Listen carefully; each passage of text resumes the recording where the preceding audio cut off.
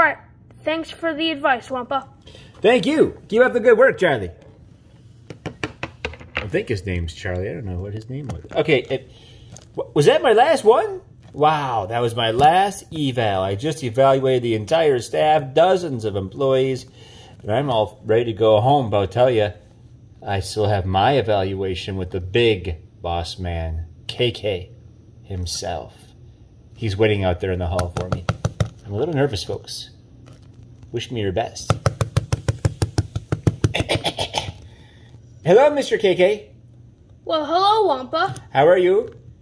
I'm doing very well. Good. I just evaluated all the staff, and now I'm here for my evaluation with you. We just want to know how you're liking it here. I like it.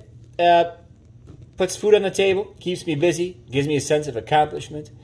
I get to crack the whip around here and keep people working hard. Some are slackers, but some are very good. There is that tension between me and Duchess, and there's tension between me and Raphael, so I bring the pain on a daily basis for them, show them who's boss. And got myself a nice house working here. Yeah, I like it. I like it a lot. How do you think I'm doing? You're doing pretty good on the game show and all the other things that you do on TV. Okay. Your evaluations. So do you feel that I bring the pizzazz to the show that you were looking for when you hired me? The excitement? Yes. The charisma? Yep. The illumination? Yep. I like it. So how big is my raise?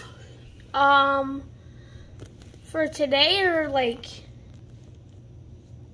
It all comes down to brass tacks, brother. It's all about the kablinky. I want to know how much of the cabbage you're going to send my way. You're going to get paid a lot. Oh, good. Probably about like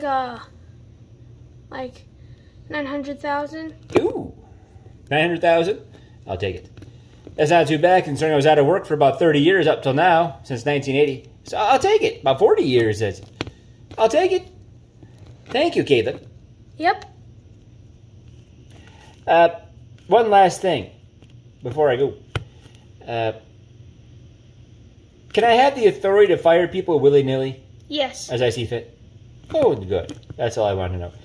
Thank you, Caleb. You're welcome, Wampa. Have a good night.